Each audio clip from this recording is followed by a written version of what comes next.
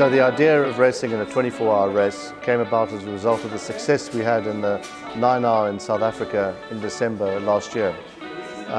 We managed to finish second, win the index of performance, win our class, and we thought the next obvious thing to do would be to try an overseas race, and particularly to try a 24-hour race. So we've got the same team of drivers that we had in Cape Town, Jan Lammers, Sarel van der Merwe, two legends in motorsport, and myself, and then two other drivers, Nick Adcock, who's the reigning endurance champion in South Africa, and Terry Wilford. I don't know what to do when I'm thinking of you, but it's alright, soon things will be over, and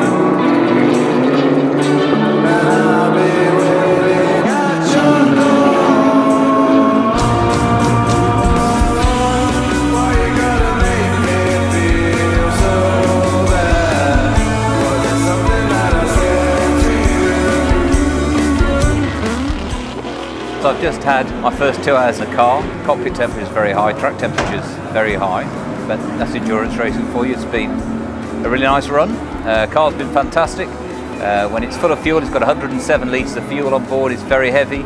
The tyres started to go away now, so the car's sliding around a lot. You have to be very careful what you're doing. It's very easy to spin.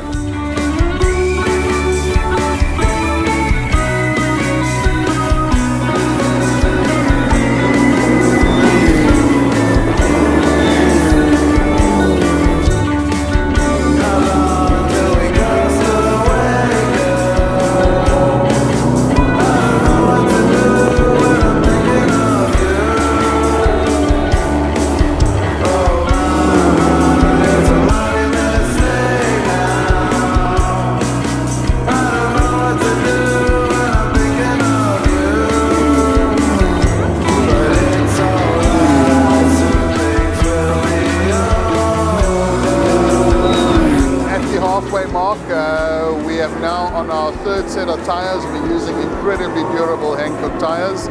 We've done a number of checks. We've done check brake pad wear. We obviously can check all the fluid levels as we go at this moment in time.